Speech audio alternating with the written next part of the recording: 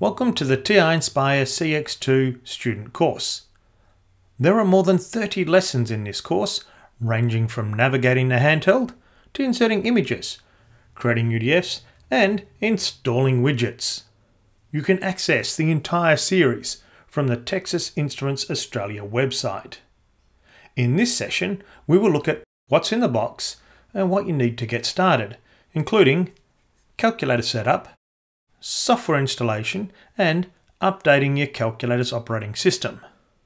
So let's get started. There are three very important items in the box. The first item is your TI-nspire calculator. It comes with a protective lid, so make sure you slide it on when your calculator's not in use. The second item is your software license. We've placed this inside the calculator lid so you won't lose it. The software allows you to create, edit, and save TI-nspire files on your computer. And then you can transfer them to your calculator, or of course, update the calculator's operating system. The third item is of course the calculator cable. You'll need this to help charge your calculator, transfer files, and update the operating system. Let's start with your calculator. Turn your calculator over and remove the small plastic battery protection slip. Turn your calculator back over and press the on or home key and give your calculator a few moments to start up. If your calculator doesn't start up, turn the calculator back over again and use a Phillips head screwdriver to undo the screw. Lift the battery out and check to make sure the plastic strip has been completely removed from the battery compartment. Replace the battery, screw the lid back on, and turn your calculator back on again.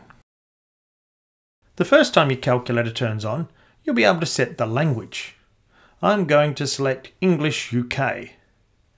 Next, I'll set the font size to medium. My calculator is now ready for use. We'll check the operating system later. Next, we'll set up the software. Go to the License Activation Center. The URL is listed on the sticker located on your calculator lid. The software license requires you to set up an account. This makes it much easier if you ever have to change computers or need to reinstall your software. You can use an existing Microsoft or Google account or set one up from scratch using an email address. I'm going to select email address and fill in the details. And now just follow the prompts.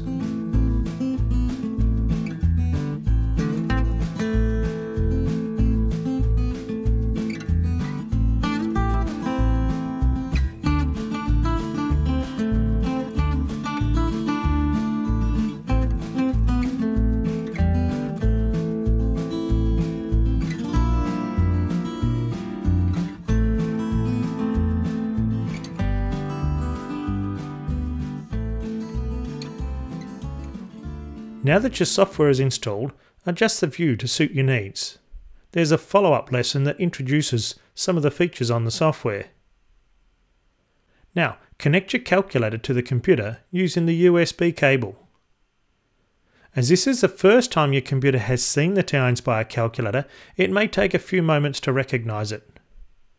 Once it has, click on the yellow Contents Explorer folder in the toolbox. The top window in the Explorer folder represents your computer. The bottom window is for your calculator. Select your calculator. Mine's got lots of files on it already.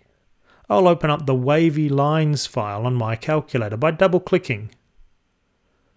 This file contains a cool program written by a friend of mine. Now the file is on my computer, I can make changes to it. Save it to my computer, or save it back to the calculator. If you download a TI-nspire file from the internet, you'll now be able to open it on your computer and save it to your calculator or email it to someone else. Finally, let's check the operating system on the calculator by pressing the Home button, Option 5 for Settings, followed by Option 4 for Status. If the software version on your calculator is older than the one that you've just downloaded, you can update it using your computer. click on the small cog and select Install OS. Select the operating system and follow the prompts. The process only takes a minute or so. If your calculator battery is not fully charged, leave it connected to your computer whilst you explore the software. That way, the battery will continue to charge. That's all for this session.